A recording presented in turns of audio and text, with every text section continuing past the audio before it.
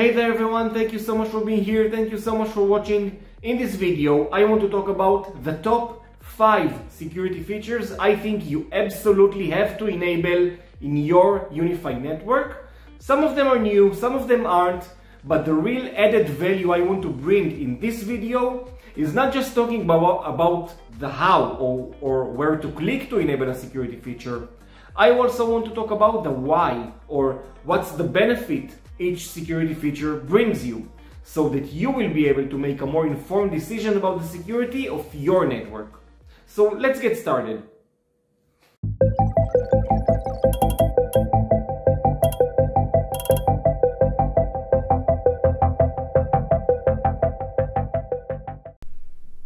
Alright guys, so we are at my computer and you can see that I'm already logged into my UniFi console, and all the features that I want to talk about today are all located here inside settings and security.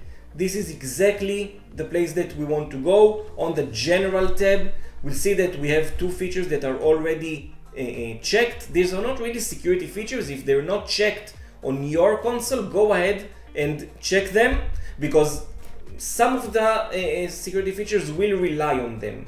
Device identification, just in a few words, is the mechanism that allows the UniFi console to understand if a client is a Windows computer or a mobile phone or a Nintendo Switch.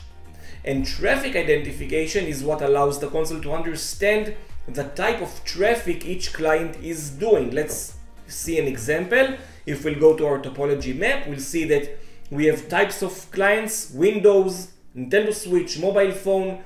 The console is able to identify the type of client because of the device identification feature. And if we take a client, for example, and go to the insights, we see that we are able to identify the type of traffic this client is doing, and that's due to the traffic identification feature. So if they're not checked on your network, go ahead and check them. So, starting with the first security feature I recommend enabling is country restrictions. And this is basically GYP filtering, and you can do it the positive or the negative way. Let me explain. You can select certain countries and traffic to these countries will be blocked, or you can select a few countries and only traffic to these countries will be allowed. Everything else will be blocked. This depends on how, let's say, paranoid you are. I'm going to use it the old-fashioned way, meaning I'll select the block, both directions, meaning ingoing and outgoing, and I'll select the countries that I want to block. I'll select high-risk countries, for example, Iran and North Korea. And now traffic from Iran or North Korea, both directions, meaning incoming or outgoing, will be blocked. Ad blocking is not something that I really consider a security feature, and I'm doing ad blocking with my Pi-hole, so I'm going to skip that. And feature number 2 is DNS Shield. Now this is fairly new in UniFi, but it's been around for several years. DNS Shield is like HTTPS and HTTP, where HTTP is clear text, HTTPS is encrypted. Regular DNS queries are unencrypted, and DNS Shield encrypts them, meaning that the benefit is that your ISP will no longer be able to spy on your DNS queries. And we know for a fact that some of the biggest ISPs out there in the world do spy on their users' DNS queries. And in the same manner, attackers will not be able to spy on your DNS queries, and they will not be able to manipulate them maliciously.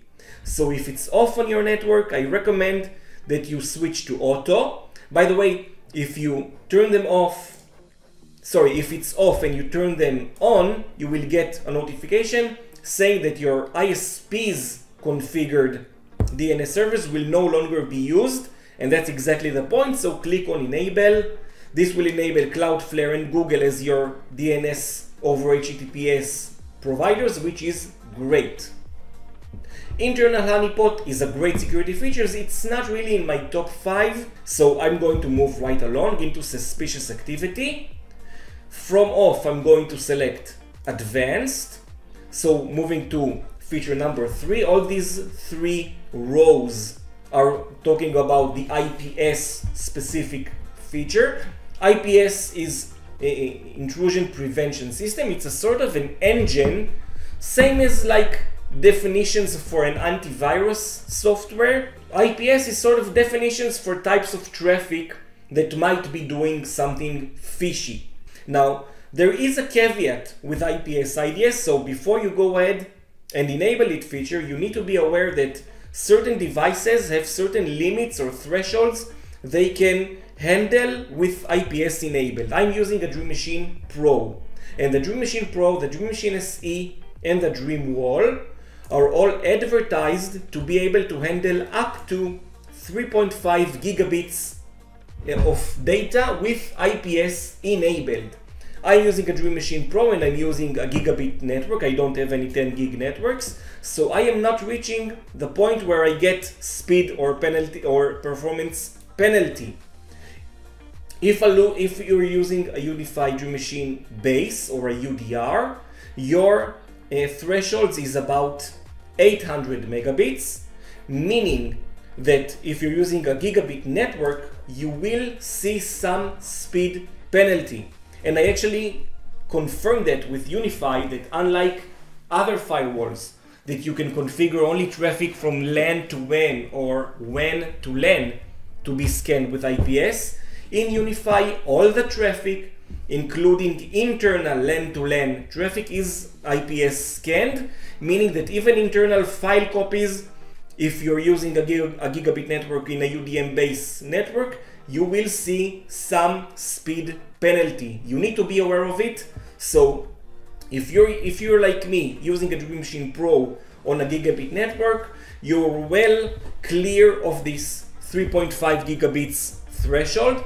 So you can choose your networks meaning your VLANs. If you have several of them and you want some of them to be taken off the IPS scanning, you can take them off right here. We'll select, of course, notify and block, because notify will only notify you something is wrong without blocking the traffic. Notify and block will notify and block exactly as it says here. There are a few levels of sensitivity. Usually medium is fine. I'm always selecting high. You can even customize, if you know what you're doing, the certain types of traffics you want to maybe exclude. If you're using point-to-point traffic, you can take it off and save. Feature number 4 is dark web.